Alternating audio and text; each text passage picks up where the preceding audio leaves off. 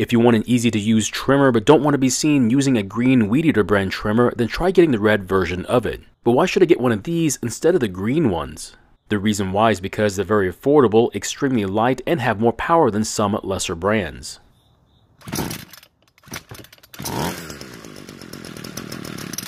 So basically, you're not getting the bottom of the barrel, but instead right above it, so that should make you feel just a bit better.